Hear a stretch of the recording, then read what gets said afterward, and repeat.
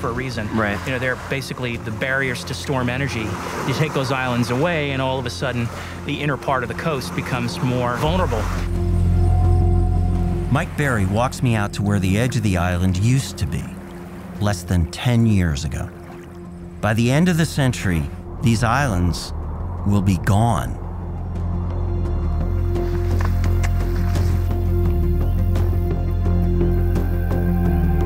I mean, it looks like a dead zone here.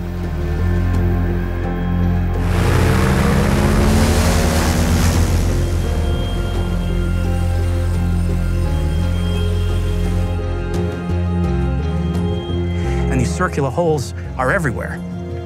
And again, the basic problem is the more open water you have, the less it can protect. Exactly.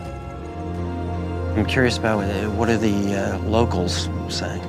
I can tell you, if you want to know what the locals say, I can tell you what the locals say. My family's been here since the 1870s. In the Everglades, we've made a living in these swamps. Tides are coming up into streets to where that would only happen during a storm or something would come through, and happening quite a bit now. They've raised all the streets up in Everglades City, and now the water's coming up, you know, on those streets to where they raised it up to where it wouldn't come up on them. So anybody that says that global warming is not true and is not really happening is absolute crazy. I've seen it, and I mean... So your advice would be to get the skeptics down here? I mean, if they sit up in Washington and say it's not happening, they don't know what the hell they're talking about. They need to get down here and see it for real. That's the truth. It's happening, period.